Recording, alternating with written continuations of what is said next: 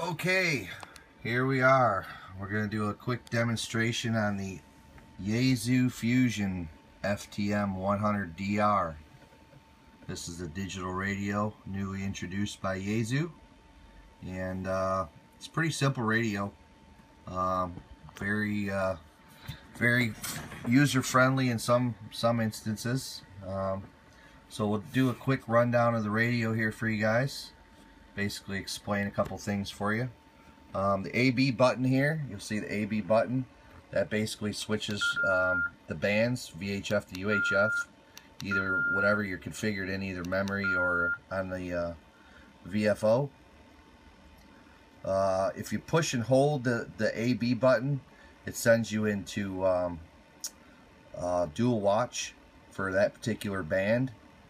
The TXPO button, that's your power button, and it's also your tone squelch button. As you can see, squelch tight, squelch tight. Okay, the VM button, of course, is you know, you can switch it back and forth between basically the VFOs. And if you push it and hold it, that takes you to your memories. Memories is very simple. If you want to store your memory, you just come over here and hit the display button. It'll store it, and then you can tag it. You want to actually tag it before you store it. Kind of figured that out the hard way. So tag it, then hit your display button, and it's stored. Hit the back button to get out of it. The DX button, this is your WIRESX button. It'll actually send out a ping. We won't get anything because we're not on WIRESX right now. So we'll just hit the back or the DX button to shut it off. Well, I can't remember. I think it was the DX button, but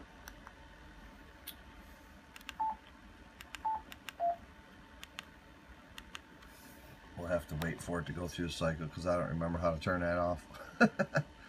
But it's a very good radio. I like it so far. The WIRESX function is phenomenal.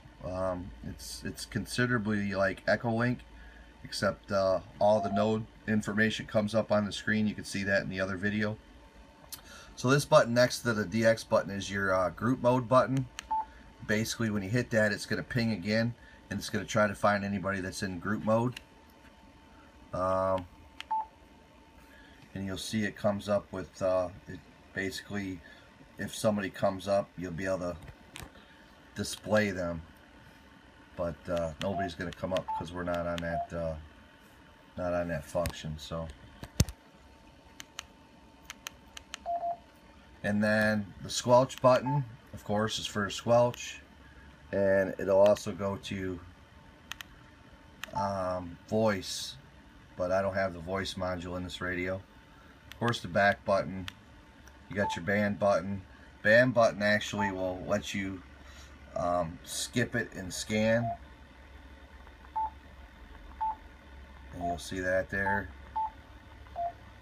and that's it. It's a very simple radio. It's not too bad.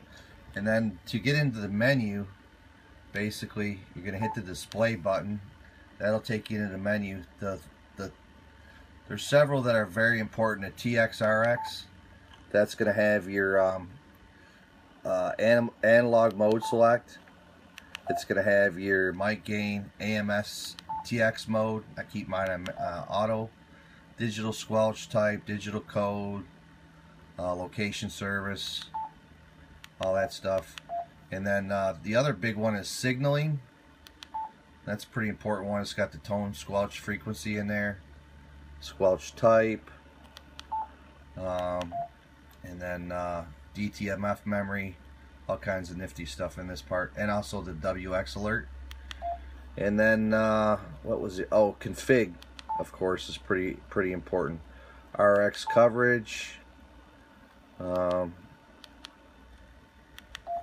What else? The APO, timeout timer, mic programming, FM AM step, repeater shifts. That was really important for me because a lot of the area was kind of funky, so a lot of 440 stuff that is on simplex here. And then what was the other one? Oh, the options. The options has got your Bluetooth in there, and there's one other one.